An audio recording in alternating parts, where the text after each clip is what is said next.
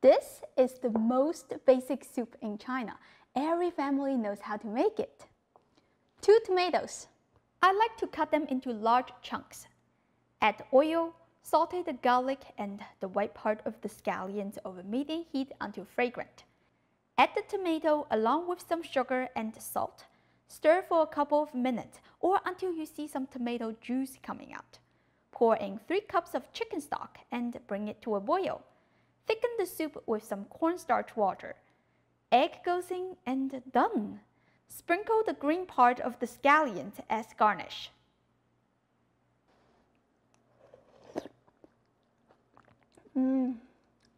So basic but delicious.